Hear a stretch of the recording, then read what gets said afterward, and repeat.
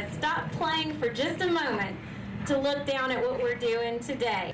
The iconic Capricorn Studio is back, this time taking on a new generation of musicians. When people come in to record, it's not going to be a recreation of the Capricorn sound, it's going to be the Capricorn sound that made those monumental records in the past. After being preserved for the past several years, Mercer has stepped in to permanently raise it from the dead.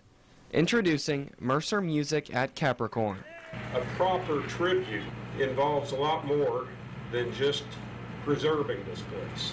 Because musicians like the Allman Brothers and Marshall Tucker Band and managers like Phil and Alan Walden deserve it.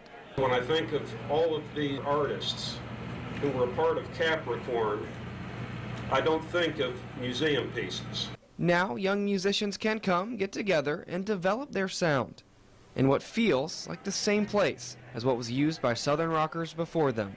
A lot of the original materials, fixtures, finishes are in place from when it was recording the mega hits that were recorded here. Music to a city's ears, rich in tradition. There is no other city in the world that has this much excitement swelling over music landmarks. In Macon, Michael Warwick, 41 NBC News. And guess what, everybody? The entire space above the studio will be converted into apartments and office space, and it'll be called the Capricorn Lofts.